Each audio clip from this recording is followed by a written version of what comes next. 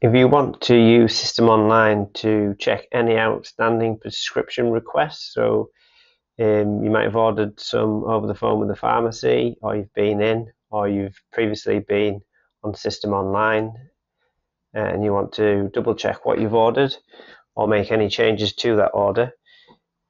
It is in your medication section again, so it's just underneath Request Medication.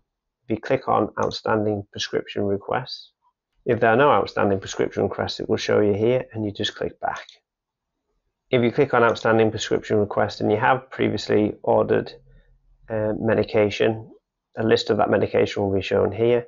If you're happy with that, you can just click on the back and that will take you to the home page. If there are any amendments that you need to make, if you just click there where it says amend, and then you can add notes to each individual medication. You can cancel individual medication, or you can cancel the full request. And then all you need to do is click submit. And it tells you it's successfully amended. So then you can go back or click on home, and that takes you back to the main page. When you finish using System Online, it is important to remember to log out.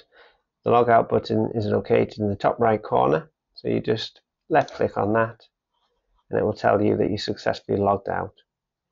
To quickly log back in, you can just click the log back in button and type your username and password in again and click log in, and you'll be back into your account.